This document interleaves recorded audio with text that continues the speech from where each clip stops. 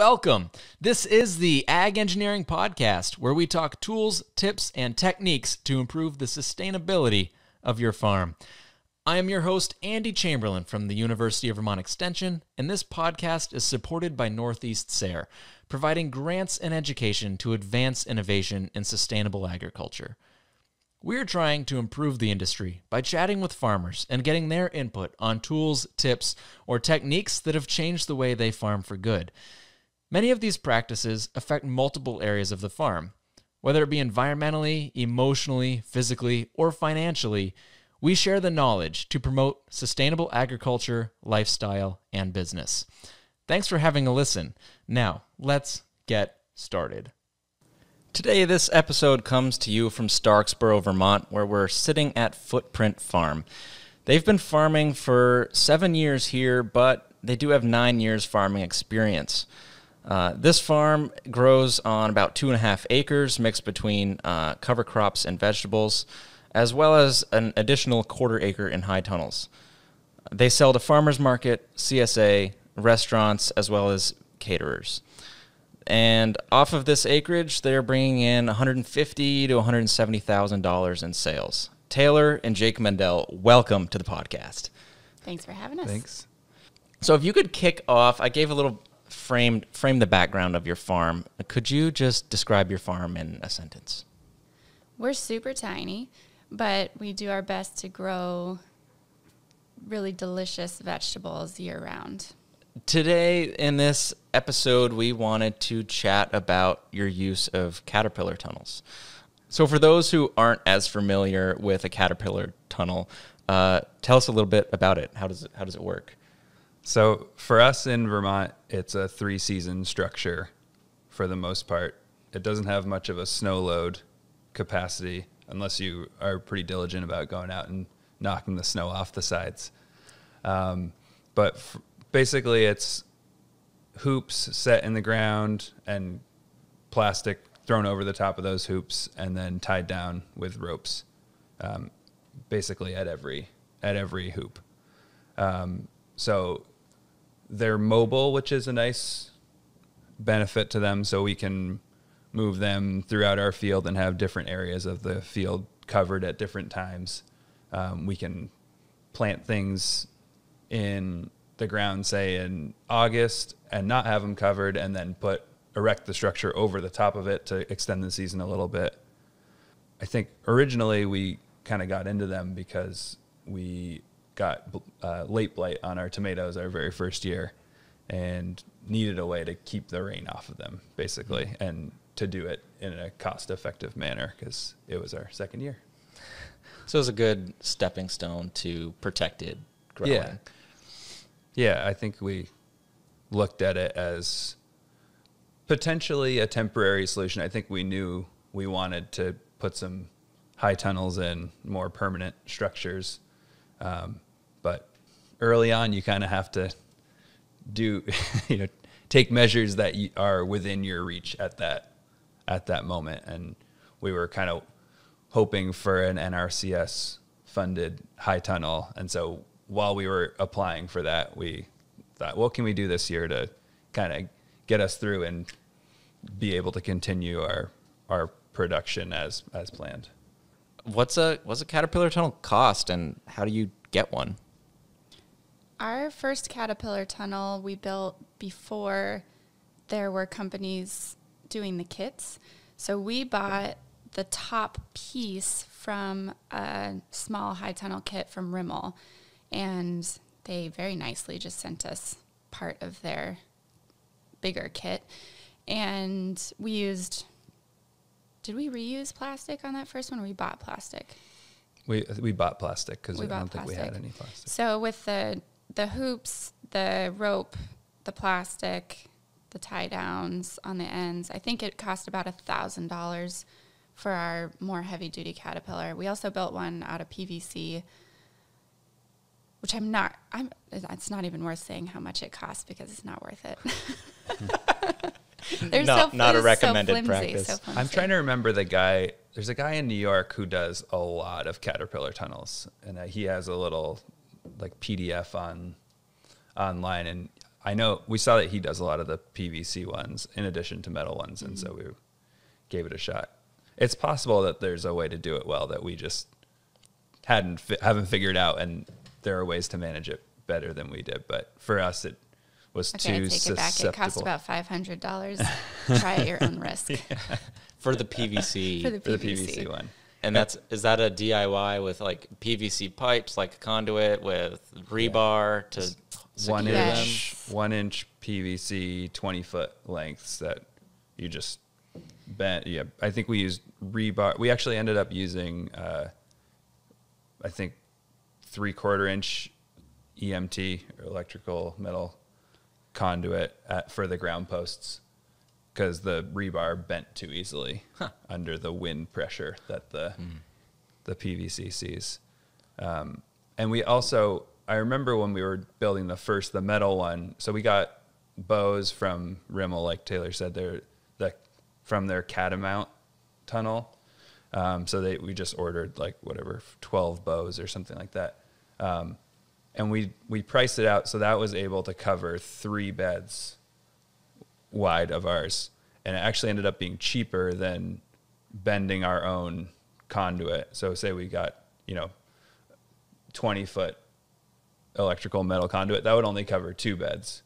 So per square foot, it is actually cheaper to buy like the prefab bows and cover 3 beds per square foot.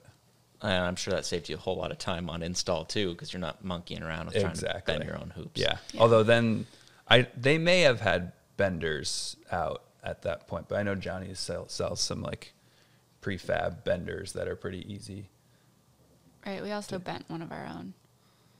Right. A more permanent prop house. There's a lot of monkeying around. A lot of monkeying. How'd you learn about Caterpillar tunnels, if you can remember? I originally saw a picture of some of them on somebody's website who grows flowers. And I don't remember who it was, but I remember zooming in to try to figure out how they were tying down the ends. Yeah. We couldn't figure that part out. I remember it being very difficult to find any information. So it would have been in 2012, 2013. And there was that mystery man in New York. That New York farmer. That New York farmer. Right. But within just a couple of years, they were all over the internet. So the resources are totally out there now. Farmer's Friend makes kits. If I were to do it again, I'd probably go through them. Yeah, that's how we found out about them. Zooming in online. Yeah. I think a lot of research is done that way in this day and age. So did it help your blight issue? It did. We were able to grow tomatoes. We also grew flowers in them one year. And we've done eggplant, peppers. So most of our solanaceous crops we've tried in caterpillar tunnels. And it's really helped add some heat. Our season is so short here that we need additional heat to grow those longer season solanaceous crops. Unfortunately, tomatoes get too tall, so they would outgrow the caterpillars, and then they would still get disease because it was so humid up at the top of the caterpillar, and they'd get wet from brushing along the inside of the plastic. So they died a slower death. As you can see, we love caterpillar tunnels. Yeah, and they were good for a little bit. They were better for the shorter crops, so the peppers and the eggplant. Well, it's funny you're kind of laughing about that and making the comment how you feel about caterpillar tunnels now. If I asked you that question 5 years ago, you'd probably have a much more positive take on it. But now, or maybe not, maybe they were frustrating then too. I don't know. I think like everything in farming, there's like a place for it, and it's all dependent on, your management style, or because, it was $1,000 to put up, and we got, about half as much space as a high tunnel, which costs like $12,000 to put up. But a high tunnel is much easier to manage in season. So it's just like, it's kind of dependent, but like. It's also dependent on how much time you have to deal with it. I think in the beginning we weren't as busy, so if the plastic blew off or having to open and close them every day, it wasn't as frustrating. But later on, when we were busier, it was really frustrating to have to go out and manage the caterpillar tunnels. Right. Opening the sides of a caterpillar tunnel is maybe a 5 to 10 minute deal, whereas opening the sides of a high tunnel is like 30 seconds. Yeah. And multiply that by Every day. 50, and it really adds up. And like you said, you've got to be there to scrunch the sides up. Right. The temperature changes so quickly in a caterpillar tunnel that you really have to be around. And if it's windy, you have to be around to make sure that the plastic is either evenly up on both sides or all the way down to the ground on both sides. Because if it's up a little bit and the wind gets in there and catches it, that whole thing is gone. They turn into kites pretty readily. Yeah. And always on a Sunday, seemingly, when you don't have any employees help. around to help tie it back down. How do the sides stay scrunched up? And they just, through the friction of the ropes is enough to keep them up unless a wind comes through? We've tried a lot of different things. If it's tight, if the plastic's tight enough, you can scrunch it up and have it stay. But sometimes with temperature changes, it gets looser or tighter, and or wind or a little bit of rain will catch in the creases and it'll fall down. Some people say that if it's raining, they'll scrunch it up in the morning and then let the rain sort of close it. We often got more puddling in that situation, which was not great. But we've also tried rolling them up and really tucking them under. That worked pretty well, but it takes a long time. And it's tricky to unroll when you go to close them up at night, too. Yeah. We've also used clamps, just those big construction clamps that you get at Home Depot. I don't know what they're called. The quick squeezy clamps. Yeah, the squeezy clamps. I think that's exactly, what they're called. the little The plastic $2 ends. clamps, I think. Exactly. So we'll use those every other bow or so, Yeah. and clamp the plastic to the bow. We've tried different tie-down methods with the rope. So we've gone a single rope over in between the bows. We've done the crisscross scissory method, both tying down at the bow and tying down between the bows. And the different tying methods seem to help quite a bit with holding the plastic up. We ended on doing the crisscross. Oh no, it was just one rope at each In between bow. Yeah, because then we felt like we could kind of squeeze the plastic a little bit It better. really there. looks like a caterpillar that Yeah. way. Yeah.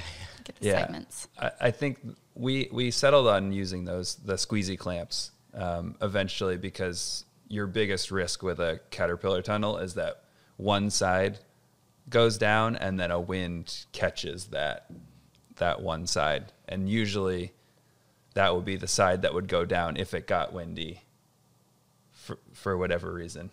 So we felt it was worth... It was safer with the clamps. Yeah.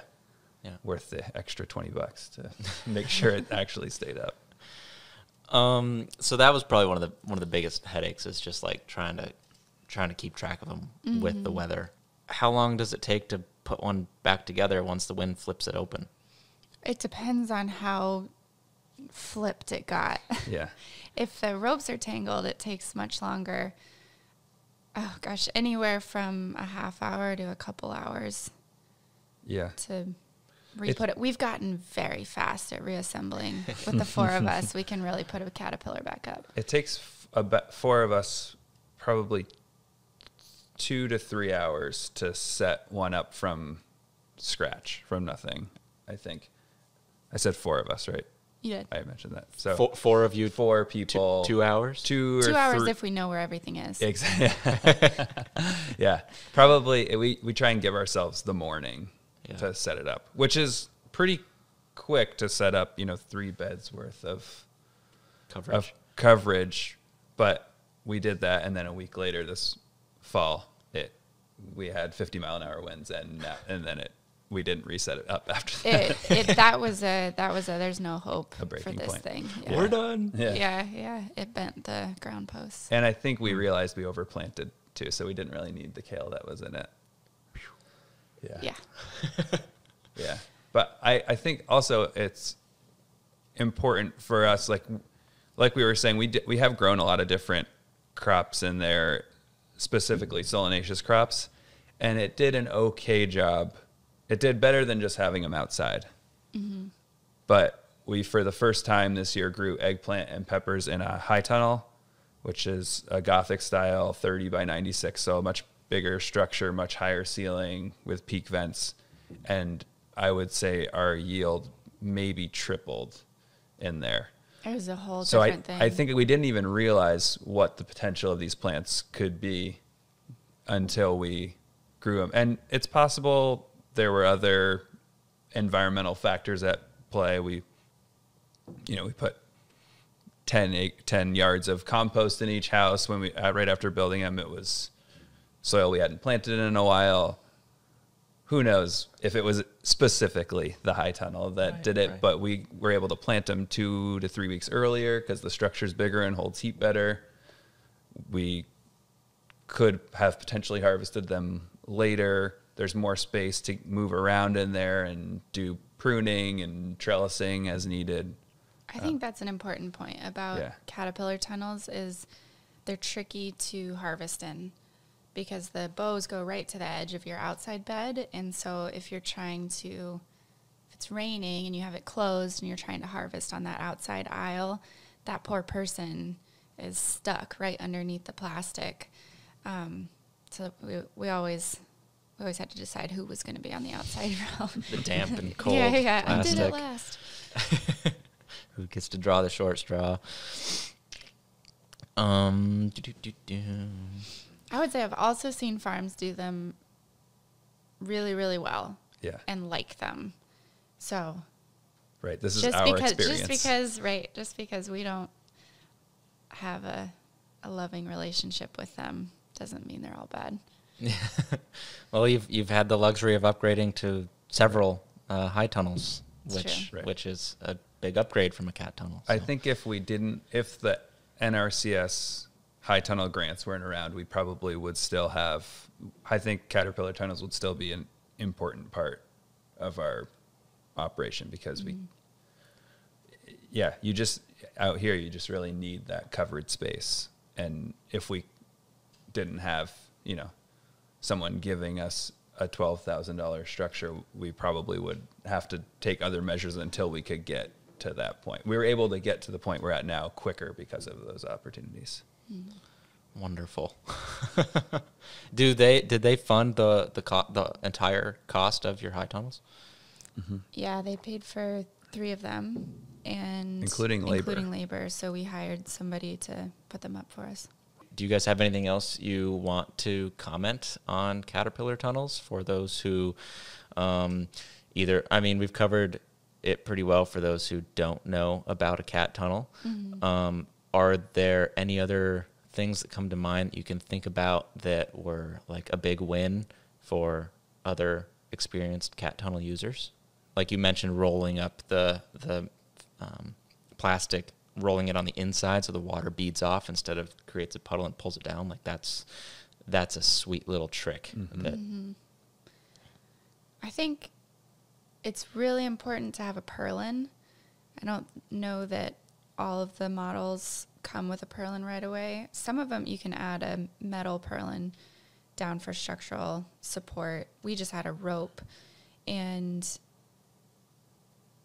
but that it's still, I'm not sure if the metal purlins would help in snow, but our plastic cats, even just the lightest snow would take them down. And the metal one would last for a little while, but then you couldn't get back into it.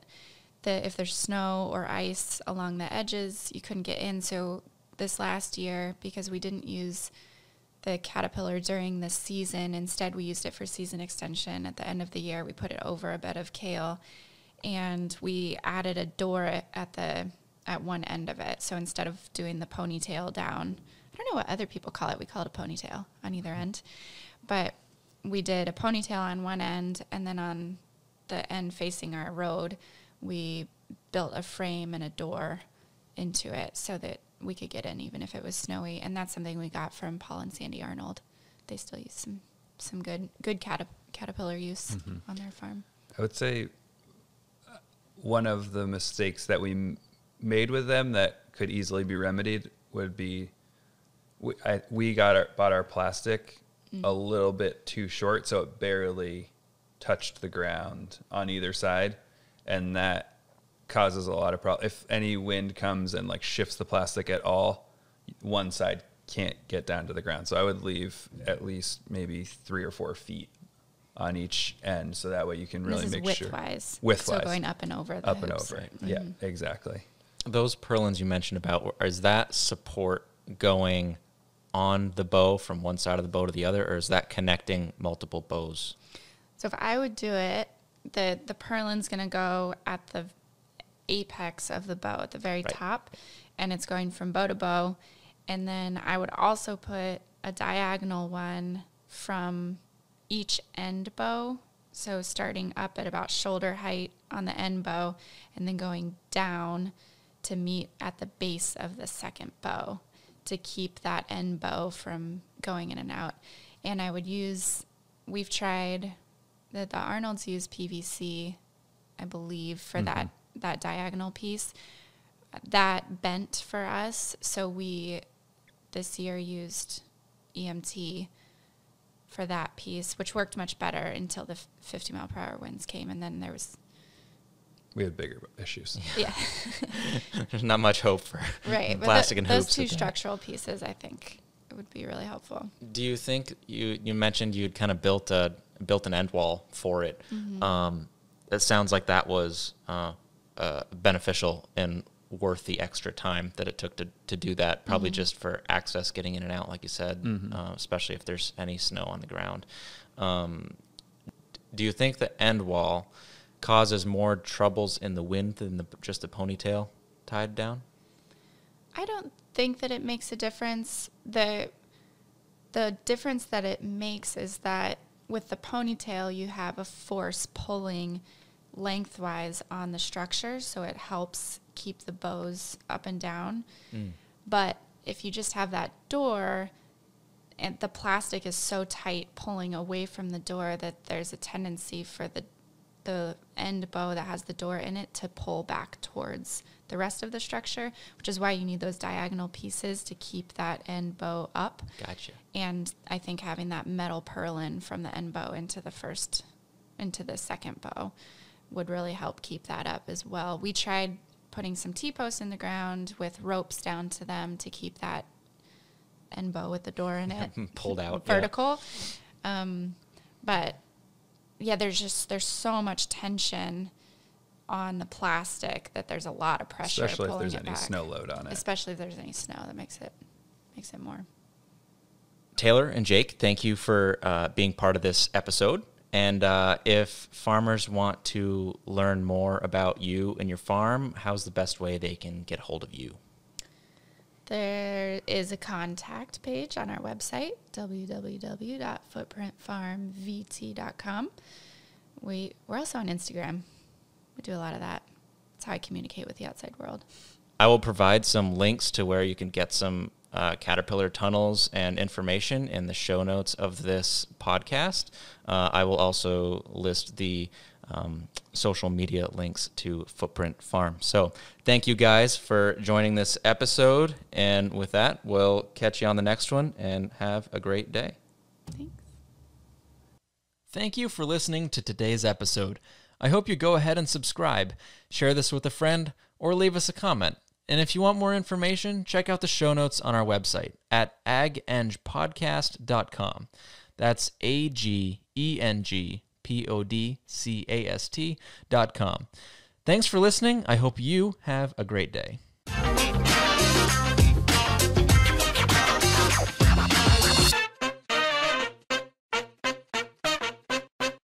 The proceeding has been a production of University of Vermont Extension. For more information on Extension, log on to www.uvm.edu/extension.